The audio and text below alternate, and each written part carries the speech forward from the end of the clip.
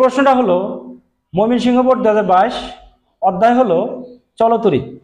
এই জাতীয় প্রশ্ন বিভিন্ন বোর্ডে আসে। উদ্দীপকে তারা শুধু এই দুইটা চিত্র দিছে, এটাকে তারা বলছে প্রথম চিত্র আর এটাকে তারা বলছে 2 নম্বর চিত্র।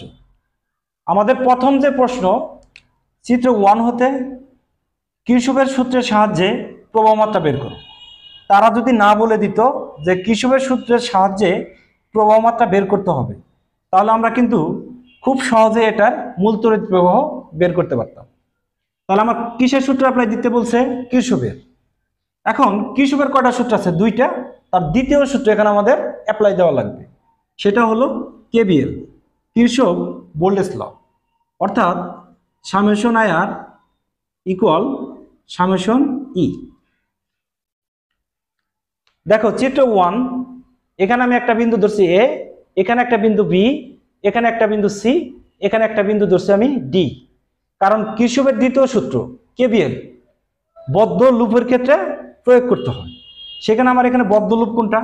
A B C D A, একটা বদ্ধ লুপ। এই লুপে আমি কিরশফের সেকেন্ড ল ব্যবহার করবো। তাহলে দেখো যে 3টা কোষ কিভাবে আছে? শ্রেণীতে আছে। আবার 3টা রোধ কিভাবে আছে? শ্রেণীতে আছে।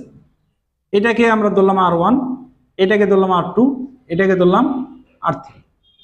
আবার দেখো 3টা কোষ দেওয়া আছে, এটাকে E1, এটা হলো আমার E2, এটা হলো আমার E3। আবার প্রত্যেকটা কোষের অভ্যন্তরীণ রোধ 1 ওহম করে।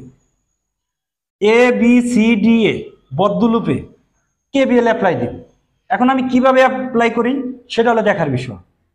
দেখো আমি বদ্ধ পথ ধরছি A B C D A, current কিন্তু আমার সাথে আছে। কারেন্ট কোন দিক থেকে বেরোবে? কোষগুলোর পজিটিভ প্রান্ত থেকে। সেই কারেন্ট হলো আমার আই। দেখো আই মাত্রার কারেন্ট R1 রোধের ভিতর দিয়ে, R2 R3 3টা কোষের ভিতর দিয়ে যাবে। তাহলে দেখো যে আমরা যেহেতু লুপ এইদিকে ধরছি, কারেন্ট আমার সাথেই আছে, তাহলে R1 রোধের ভিতর দিয়ে কারেন্ট যাবে এদিকে, কারেন্ট আমার সাথেই আছে। সেই ক্ষেত্রে কারেন্ট এবং R1 রোধের গুণফল হবে পজিটিভ। আবার দেখো এই আই মানে কারেন্ট R2 রোধের ভিতর দিয়ে যাবে, তাহলে আমরা লুপ ধরছি এইদিকে, কারেন্টও কিন্তু আমার সাথে আছে, তার মানে কারেন্ট রোধের গুণফল পজিটিভ, আই R2। সেম ভাবে আমরা এটার ক্ষেত্রে বলতে পারি আই R3। তারপরে আবার দেখো এই কোষের রোধ R1, আই মানে কারেন্ট কিন্তু এই কোষের ভিতর দেওয়া যাবে, তাহলে আমি বলতে পারি আই স্মল আর। একইভাবে এটার ক্ষেত্রে বলতে পারি আমি আই স্মল আর। একইভাবে এটার ক্ষেত্রে বলতে পারি আই স্মল আর। কারণ লুপ আমি যে দিকে ধরছি কারেন্টের ফ্লো একই দিকে, সেই কারণে কারেন্ট ও রোধের গুণফল হয় পজিটিভ, ইকুয়াল। এখন আমরা কোষের অপশন পাবো, কারণ ডান সাইডে আমরা কোষটাকে রাখবো, মানে কোষের মানগুলোকে রাখবো। তাহলে দেখো লুপ আমি এইদিকে ধরছি, তাহলে এই কোষের নেগেটিভ দিয়ে প্রবেশ করে পজিটিভ দিয়ে বেরোবো, তার মানে কোষের মান পজিটিভ, সেটাকে আমরা ধরলাম E3। তারপরেরটা দেখো একই অবস্থা, নেগেটিভ দিয়ে প্রবেশ করবে পজিটিভ দিয়ে বেরোবে, তার মানে কোষের মান পজিটিভ, E2। তার মানে আমার E1ও পজিটিভ হবে। এখন এখানে দেখো R1 R2 R3 রোধ কিন্তু আমার একই, আবার আর রোধ কিন্তু আমার একই। সবগুলোর ভিতরে আমার কি আছে? আই আছে, তাহলে আমি আইটাকে কমন নিলাম। তাহলে এটা R1, এটা R2, এটা R3, তাহলে R1 R2 R3, আর ধরতে পারি আমি কত? 3R। আবার আর একটা জিনিস দেখো যে 3টা কোষের তড়িৎচালের শক্তি একই, তার মানে আমরা বলতে পারি E1 equal E2 equal E3 equal কত আমার E। তাহলে ই যোগ করলে 3।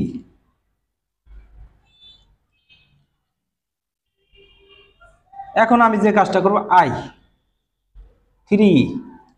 এখানে থেকে আবার আরেকটা জিনিস দেখো যে R1 R2 R3 একই, তাহলে আমি বলতে পারি R1 equal R2 equal R3 equal R equal কত আমার 10, আর E ইকুয়াল কত আমার 10। তাহলে এটার পরিবর্তে আবার আমি লিখতে পারি 3R। প্লাস 3R 3 ইন্টু এর মান কত আমাদের 10, আর এর মান 10, স্মল আর এর মান 1, তাহলে উপরে আসবে হলো আমার 30, নিচে আসবে হলো আমার 33। দেখি ক্যালকুলেশন করে কত আসে। 0.909 অ্যাম্পিয়ার। তার মানে প্রথম চিত্রানুসারে কিসবের দ্বিতীয় সূত্র প্রয়োগ করে আমরা প্রবাহ মাত্রা পেলাম 0.909 অ্যাম্পিয়ার।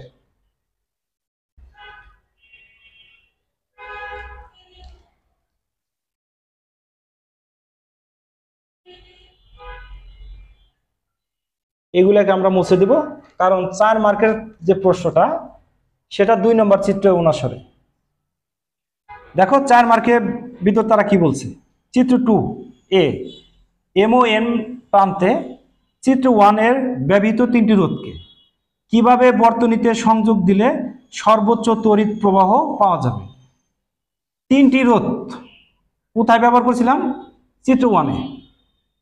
চিত্র 1 এ সেই রোধ 3টা ছিল R1 equal R2 equal R3 equal কত আমার 10 ওহম। এই 3টা রোধকে এই বর্তনীতে আমরা কিভাবে সংযোগ দিলে সর্বোচ্চ তড়িৎ প্রবাহ মাত্রা আমরা পাবো। দেখো 3টা রোধকে যদি আমি শ্রেণীতে সংযোগ দেই তাহলে RS ইকুয়াল কত আমার 30, আর যদি সমান্তরালে সংযোগ দেই তাহলে তুল্য রোধ কম হবে, আর শ্রেণীতে যদি আমি সংযোগ দেই তুল্য রোধ বেশি হবে। তাহলে শ্রেণীতে যদি তুল্য রোধ বেশি হয় কারেন্টের মান কিন্তু আমার কমে যাবে, সমান্তরালে সংযোগ দিলে তুল্য রোধ কমে যায়, কারেন্টের মান বেশি হবে। তার মানে এই চিত্রে এই 3টা রোধকে আমাকে কিভাবে সংযোগ দেওয়া লাগবে, সমান্তরালে। আমরা সংযোগ দিলাম সমান্তরালে।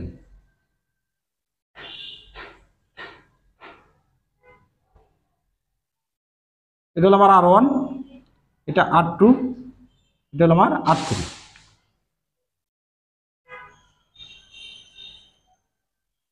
এখন আমরা একটা জিনিস কিন্তু দেখলাম যে এই বর্তনী থেকে সর্বোচ্চ মানের কারেন্ট পাওয়ার জন্য চিত্র 1 এর ব্যবহৃত 3টি রোধ R1 R2 R3 যাদের প্রত্যেকটার মান কত করে 10, কিভাবে সংযোগ দিতে হবে, সমান্তরালে।